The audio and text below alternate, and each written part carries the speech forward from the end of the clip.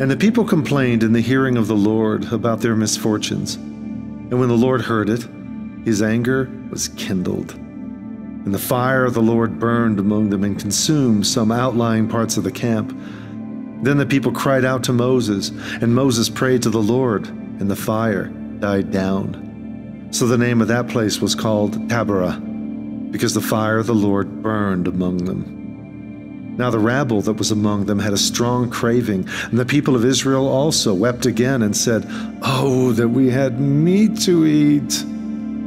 We remember the fish we ate in Egypt that cost nothing, the cucumbers, the melons, the leeks, the onions, and the garlic.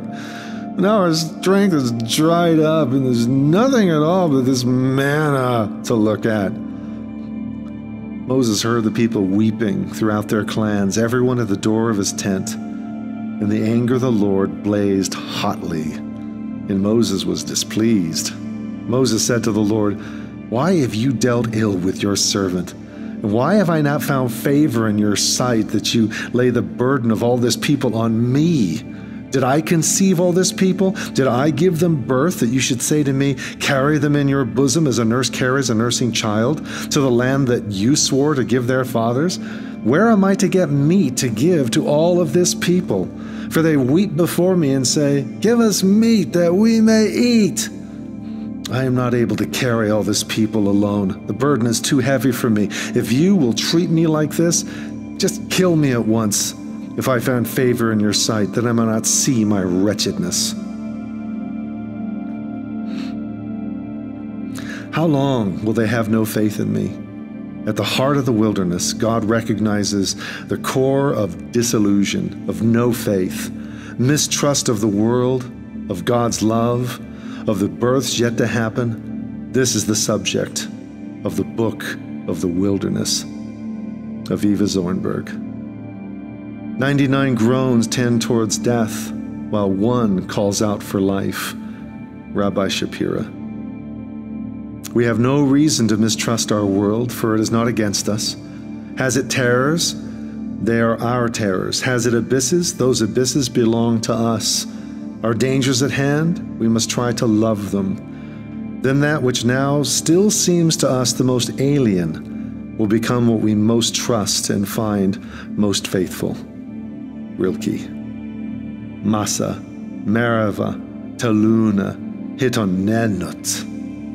The Hebrew words are foreign to us, but we know them all too well in our wilderness experiences. Complaint, scoffing skepticism, quarreling, bewailing. Yes, we know these wilderness rhythms all too well, do we not? One of the great traps in reading Numbers is to merely go away thinking, what was the matter with those people? As if somehow we were immune to the same disease. This wasn't an Israelite problem. This is a human condition. No sooner are we tutting our tongues at their stubborn and steady complaining than we will find those same tongues complaining, scoffing, quarreling, and bemoaning our circumstances with our own chorus of, "Is God with me or not?" As our bitter attitude burns us and we blame God for that too. Of course, there's complaining, and then there's complaining. Moses is exasperated with the situation he faces, and he puts into words in an SOS plea for help laden with maternal metaphors. It's as if he's pregnant with a very overdue baby and constantly nursing that chronically unhappy baby at the same time. It reminds me of Lincoln's weary quip when asked by a friend how he was faring as president with a constant long line of favor and help seekers. He said, "There's too many pigs for the teats." Moses was heard, and we'll see God moving to help him with his load. Israel complained. The word here is a rare one, actually meaning to mope or droop with sadness. No speech is initially recorded, only the sound of depressed weeping. And God hears and answers with fire, at least on the outskirts of the camp, perhaps where the heart of the complaining rabble among them was located. He will use even stronger methods down the road.